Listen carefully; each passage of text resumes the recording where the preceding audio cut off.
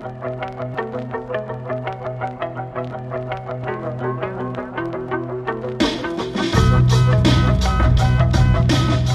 weeks or so before the race, you have to really ramp up the intensity a little bit, especially with like a crit start.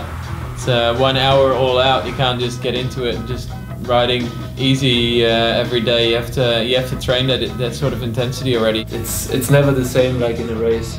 For example, in lead up to you need the races. That's why we start straight away from the season to really always focus on the sprints and doing the lead outs. I definitely was more nervous than yeah, same. I wasn't shaking, but many races you just go in crying a little bit, but it was pretty nervous more than other races. Some races you just have some time to roll into it, but you don't really know where you're at. You know, you've been training hard, but how good you really are, you'll only find out racing.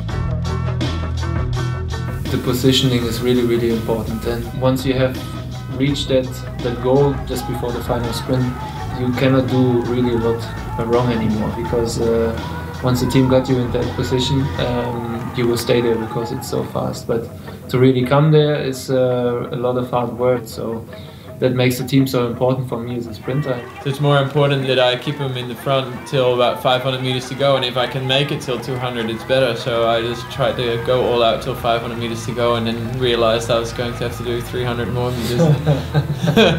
So that was really painful. A couple of days ago we almost had a crash in training when Tom Dumoulin just went all out in the brakes and he saw a kangaroo on the side of the road. I think we're doing 70k an hour and all of a sudden he just braked out of nowhere just to stop to see a kangaroo. He's a nice guy to hang out with, and we travel together sometimes, and obviously in the bus to the starts and stuff, and we always try to make it fun, play some music, and we're not one of those teams where everybody sits with the headphones on. We actually talk, and it's always a good time. Yeah, some teams don't talk with each other. Yeah, that's big news. Never. Never? Never. No. No.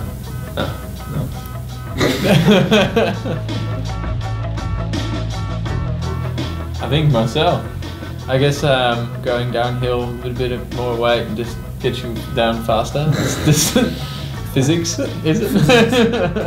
He's got some good skills. So most sprinters have got really good skills, and he obviously has to try to catch up to me in the descents because I climb faster. True. They have done really well for brand new helmets. It's all brand new design and everything, and they're actually very comfortable. Marcel was wearing the aerodynamic helmet yesterday. It's pretty cool still for an aerodynamic helmet. Very often that's the problem because it's completely closed and you get a pretty hot head under that. I will try to wear it on stages where I think that there will be a sprint at the end, or where it can make a difference. Yeah, I use the Propel because for me as a sprinter it's a very aerodynamic bike. When you think about the grid yesterday, for example, we sprinted around 72 kilometers per hour, and it's all about aerodynamics, and it's very stiff. So with my weight and my power, I really need a stiff bike on my ass, and that's what I have with the Propel.